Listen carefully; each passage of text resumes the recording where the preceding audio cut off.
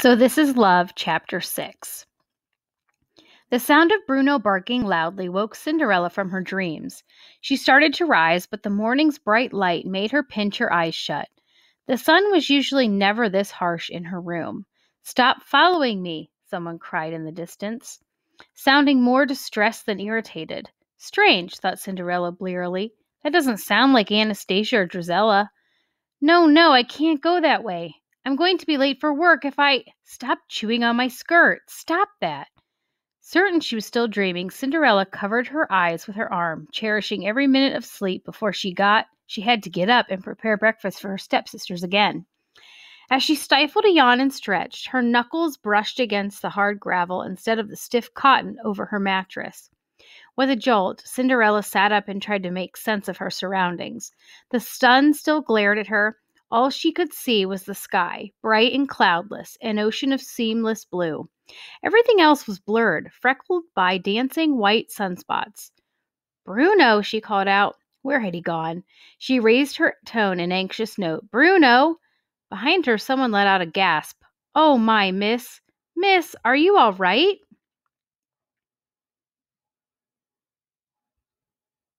Cinderella perked up, recognizing the voice of the young woman she had heard earlier.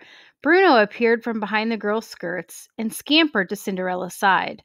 "Oh, what a relief he's yours. I worried he was a stray, he was barking so much." The girl knelt beside her, setting down a basket brimming with neat piles of fabric, spools of thread, and a pair of scissors. "A seamstress," Cinderella deduced. "He grabbed onto my skirt and wouldn't let me go until I followed him. Now I see why. Clever dog." The seamstress viewed Cinderella, her hazel eyes flaring with concern. "Are you all right? Can you stand?" Cinderella's back ached from sleeping on the street, and her head still throbbed from hitting the side of Mr. Lever's carriage, but already the pain was subsiding. "Yes, I'm fine." The young seamstress lent Cinderella her arm, yanking her to her feet. "You're lucky I was running late to work. Otherwise, who knows who might have found you." "Thank you," said Cinderella, staggering back. The seamstress's eyebrows suddenly flew up, and she pulled Cinderella off the street and onto the sidewalk before a carriage rushed past, its wheels spinning alarmingly fast. "I guess I spoke too fast," Cinderella said, catching her breath. "I didn't even know I was on the street." "You need to be more careful of your surroundings," the seamstress chided. "You must have gotten trampled." She furrowed her brow. "What's a girl like you doing sleeping out here anyway?" "It's a long story," replied Cinderella, managing a smile. "Thank you again for your help. I don't want to keep you if you have somewhere to go." The seamstress's expression softened, and she glanced at the clock over one of the shops. "Guess I'm going to be late no matter what. Besides, you look like you need my help more than some silly lords and ladies." She pushed a lock of auburn hair off of her face. She was tall, and a dimple emerged on the right corner of her mouth when she smiled. "I get nervous when I'm running late. I'm sorry if I was rude. Let's start again. I'm Louisa." "Cinderella." "Cinderella?" Louisa's eyebrow arched.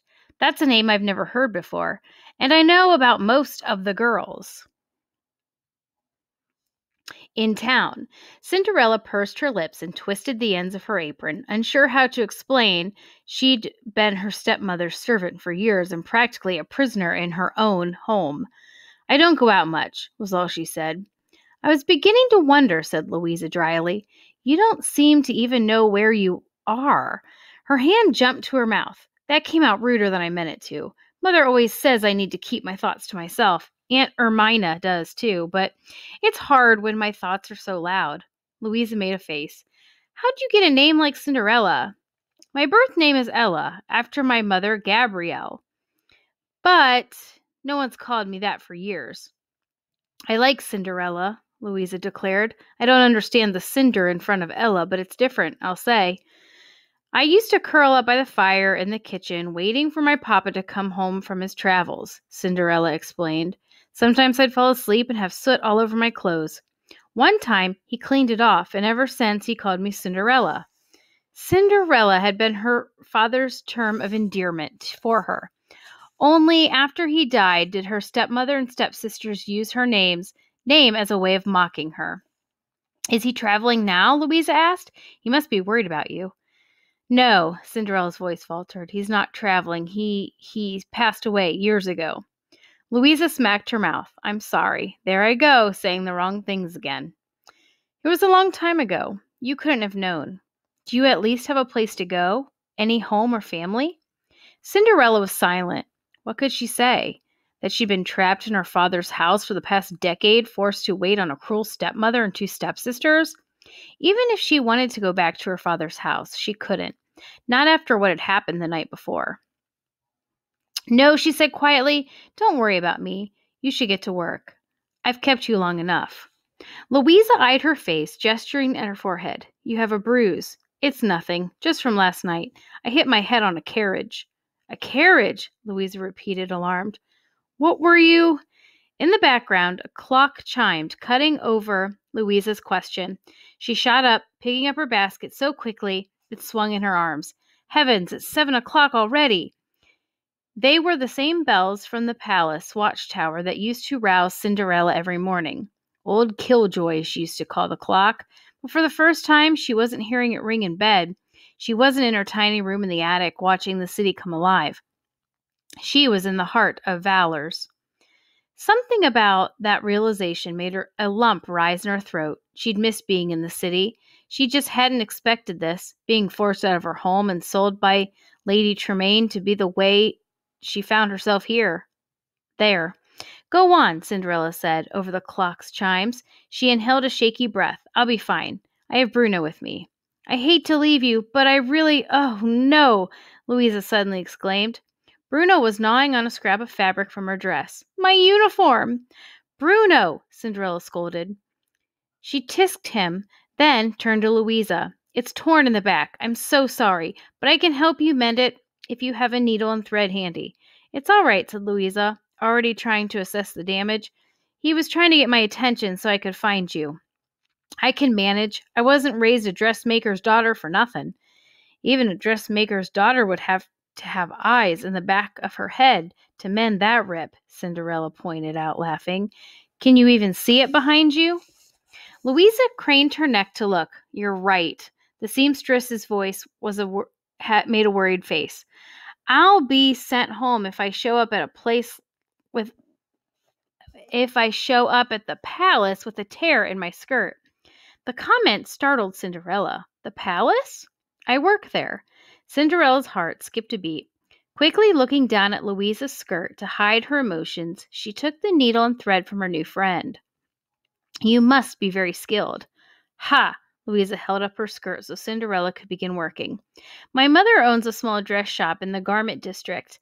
I've been sewing for her since I was little, but I'm still the slowest in the palace.